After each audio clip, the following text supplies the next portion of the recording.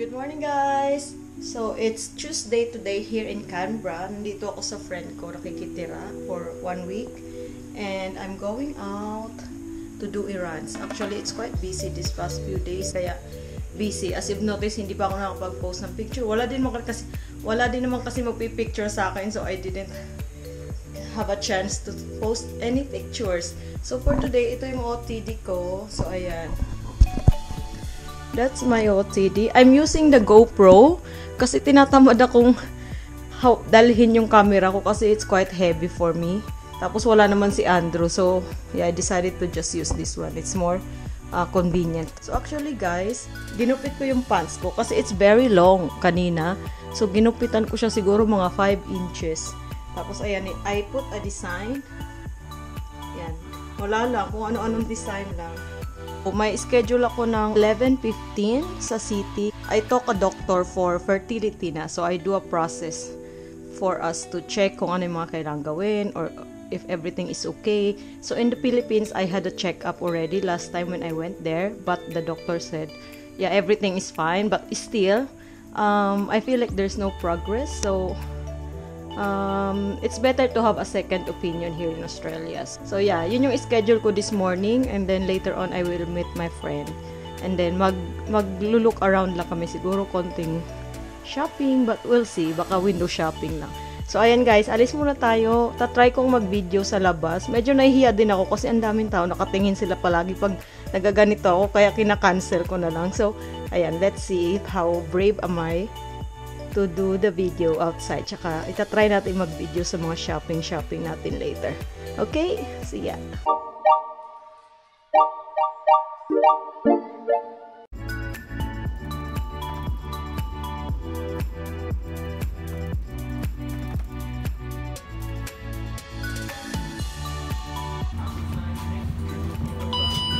Thank you!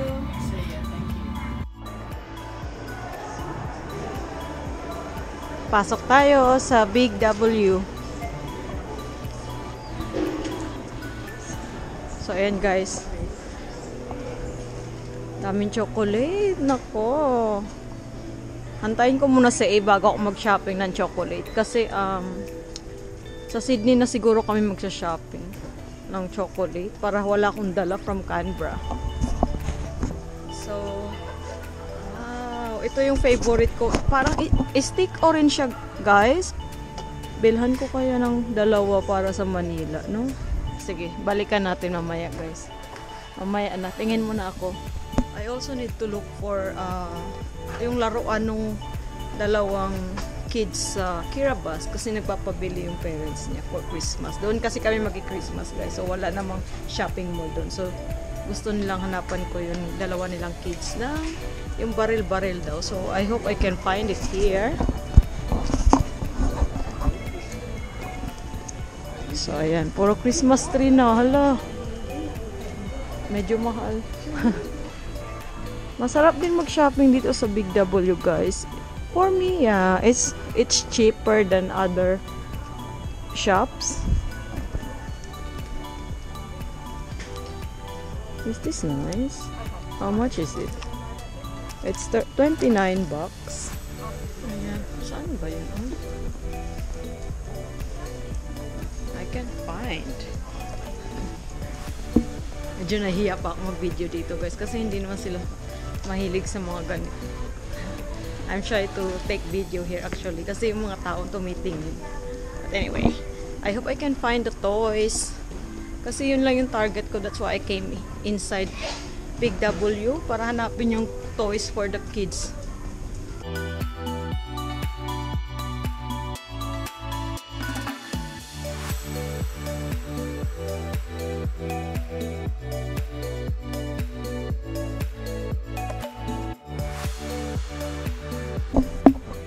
So ayan, nagtingin-tingin pa rin ako, hindi ako maka-decide.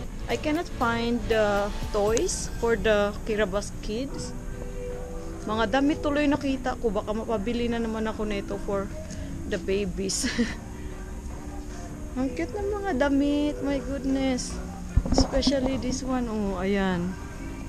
8 bucks lang siya. My goodness. Dito 12. Ay, ito ang cute o pambahay. And guys, ito lang nahanap ko for kids. Bayad na tayo. Hi, good morning. Good afternoon already. I'm good. Can I have bag please?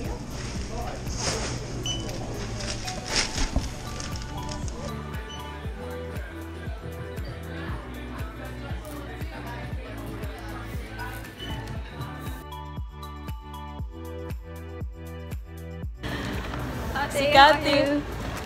Okay lang. So, ayan, gagala kami. Saan tayo punta? Ano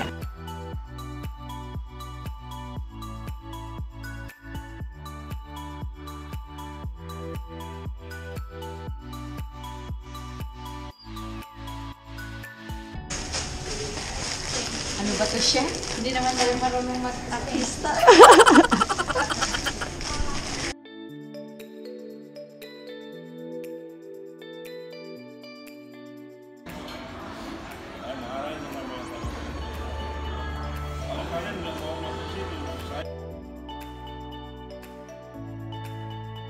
Kakababa ko lang ng bus. So, from bus to sa bahay ni May, I need to walk mga 5 minutes.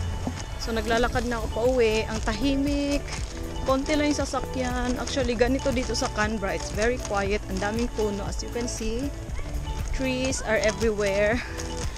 Kaya, yeah, nature is really important to them. Kaya, maganda. Ayan, malamig. 12 degrees this morning. Tapos, wala naman akong pang winter na dala kasi all my clothes are for summer. Kaya, nilamig ako kanina. Nanigas yung kamay ko this morning when I went out, pero it's okay now.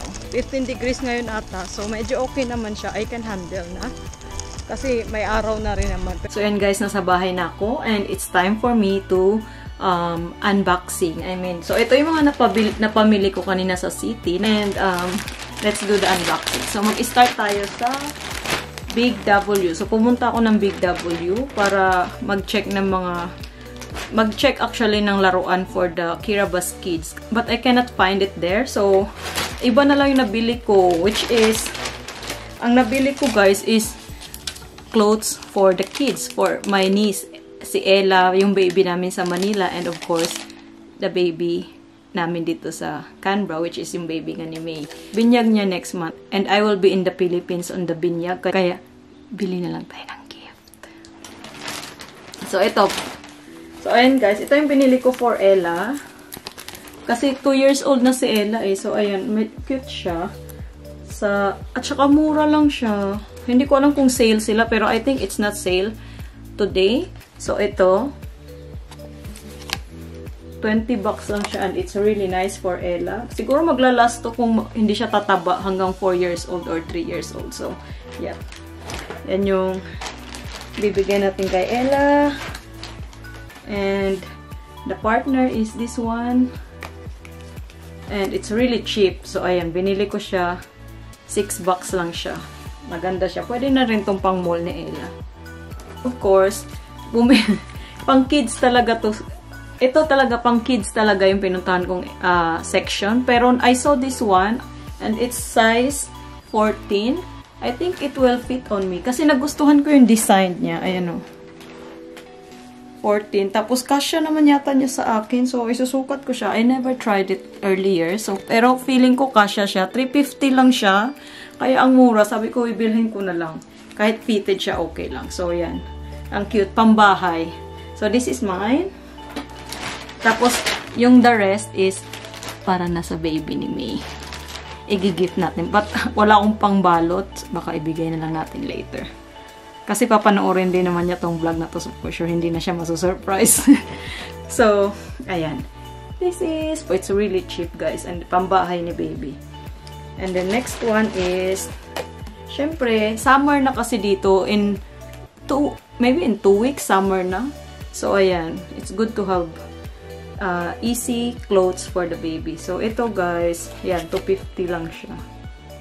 Ang mura, diba? So, ang sarap mamili. Ang sarap mamili for the babies kasi ang daming mura for the babies. Tsaka ang cute ng mga designs. So, this one is yan. Medyo formal. Panggala siguro ni baby. So, ayan. It's really nice. Simple lang din siya and it's still not bad. For 1 year old na yung binili ko para hindi malakihan ni baby. Lastly is ito, pambahay niya. Ang cute kasi ng color, tsaka yung design, tsaka ayan o. It's really nice. At tsaka ito talaga yung una kong na-notice when I checked the kids section. Ito yung una kong nakita. Tapos nagustuhan ko na talaga siya. And it's only $9. Ayan, ito yung kay baby natin dito sa Canberra. Next guys is I went to Mecca. So actually hindi naman ako mahilig sa makeup. So hindi ako masyadong nag-visit sa shop na ito. Pero most of my friends here in Kiribati, they really like this brand and this shop. Kasi it's really, I mean, ang ganda ng quality, ang ganda ng product. At saka, sikat siya dito sa Australia. So, magaganda talaga yung nila, yung makeup nila. Hindi ko mabuksan. Kasi maybe it's better to. Pumunta lang ako dito guys because my niece, Kyla, nag-request kasi siya. Matagal na yun. Puro naman request yun. Hindi na naubusan ng request. So, nagpapahanap siya sa akin ng Lano Lips. Ito daw yun. Ayan. So, ang gusto lang talaga niya, guys, is the perfect nude. Which is, ito lang. Tapos, siya pag binili ko siya ng isa, may mga separate din kasi pwede mo kang bumili nag-iisa. It's $15 each. Pag tinatlo mo, makakasave ka. So, I only paid this for $35. Ayan. So, parang free na lang yung, parang free lang yung isa kung binili mo yung buong box. So, it's a lip tint with 3 shades. I tried the rose kanina sa store and it's nice. And then, keep natin yung receipt just in case bayaran niya ako pag nagka-work na siya. Lastly, so, I went to Apple Store.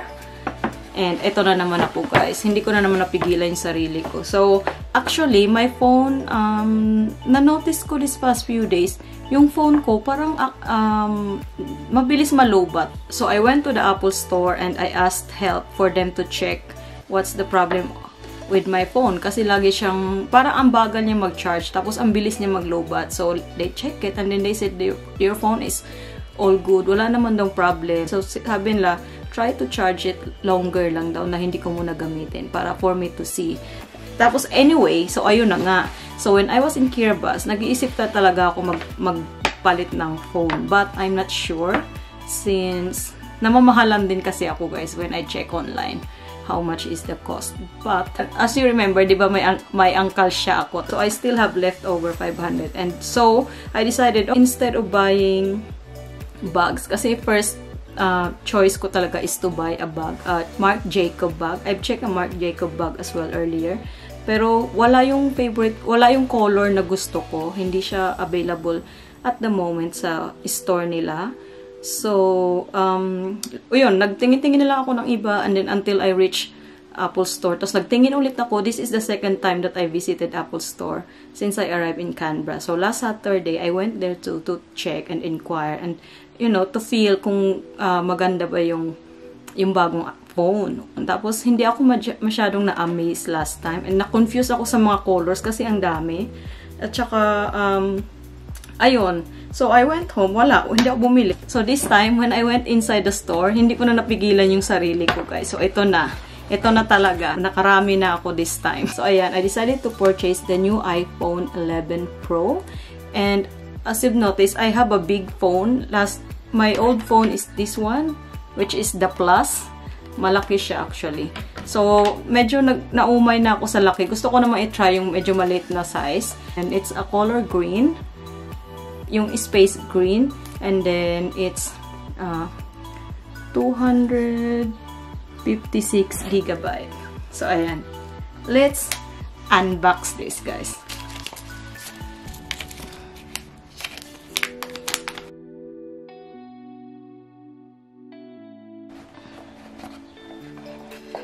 Wow!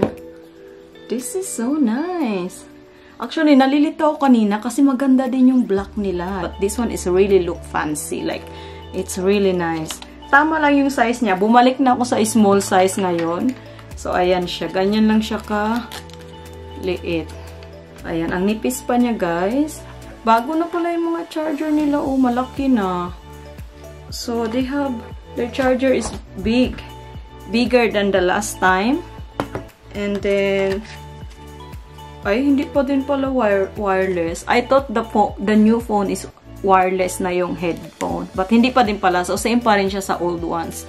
And then, of course, ayan lang. So, ayan, charger. So, this is what I bought for myself today. And, wala nang kwarta.